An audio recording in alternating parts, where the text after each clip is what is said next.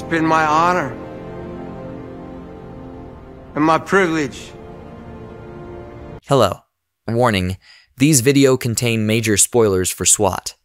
Season 7, Episode 7, Last Call. S.W.A.T. Kenny Johnson on his emotional farewell and moment that made his mom mad. The good news, Luca is alive, despite taking a bullet to the chest. The bad news, his days with S.W.A.T. are over. In Johnson's final episode of S.W.A.T., Luca learns that, due to permanent nerve damage, his hand and arm will never move the same again. S.W.A.T. has been his whole life, and a supervisory role is just not for him. And so he retires, having had a heartfelt conversation with Hondo on the beach before calling the end of his watch.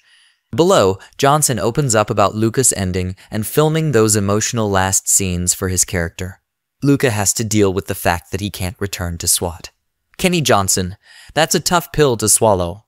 I can't do a desk job. Luca has a hard time emotionally wrapping around the fact that he can't go out and be the best that he can at what he does. He was born into S.W.A.T. That's all he's ever known.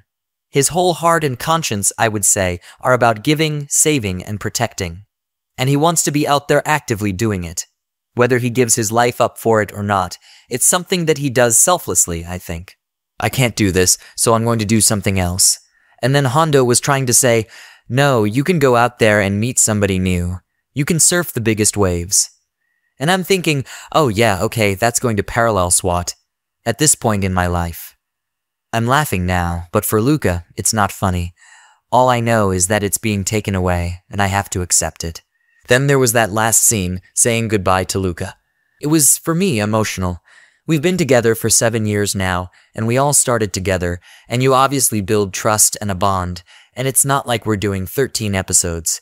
We do 22 episodes a year normally, and so there's so much time together, and we all love each other. We genuinely love each other, which is great. We work out together, eat together, sit together, and perform the scenes together. So when I would look out into Jay Harrington's eyes, Anna's eyes, or David Lim's eyes, they were all teary-eyed because it's a personal bond we've earned together. There's real, true love and connection there. So I just let that dictate the scene because I knew what the scene was, and I knew I was going. But for me personally, I'm going, and I'm saying goodbye to these guys. It was emotional.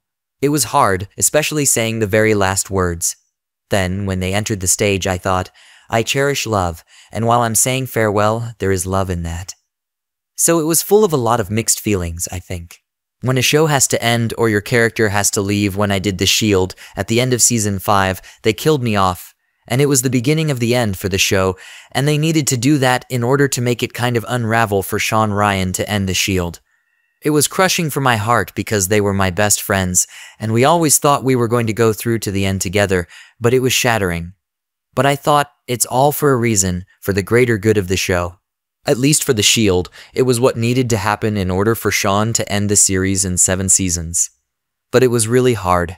And I think for this, it's the same thing. He's trying to wrap his head around it, and at the same time, it's all happening so fast that it's emotionally just a matter of mind because it's life-changing. You don't really have time to understand how to accept it and be like, oh, I'll just give in to everything and it'll be okay. But he's got to do that in a very short amount of time.